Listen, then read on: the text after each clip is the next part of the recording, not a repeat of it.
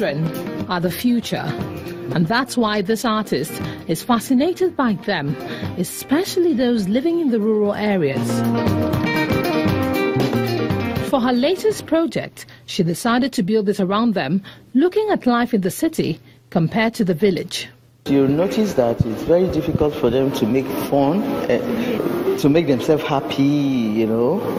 Like the city kids, you can see that you have a playground everywhere. You understand what I'm saying? But the rural children improvise for themselves.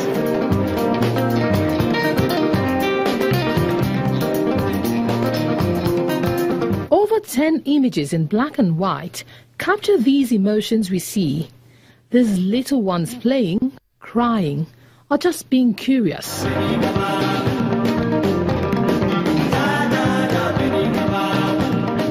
The one that I tagged my brother's keeper, the two kids, you know, when I saw them, I was intrigued. And what were they eating exactly? But, you know, the other one was asking the other one for food.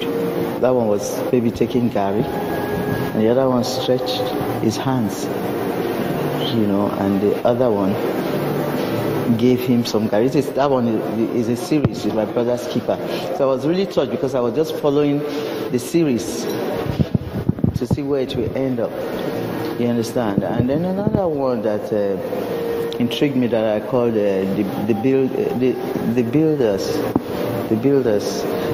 Despite a significant increase in net enrollment rate in recent years, it is estimated that about 4.7 million children of primary school age are still not in school. This artist is worried about the numbers.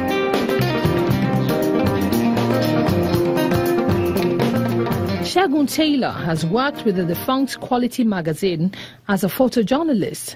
She attended the School of Photography in the United Kingdom, where she specialized in still life, portrait, and scenery. This show is a continuation of the last one, and from the looks of things, she intends to keep this conversation alive through these images until the numbers of educated children go up. And if more artists make noise about it, that can happen sooner than later.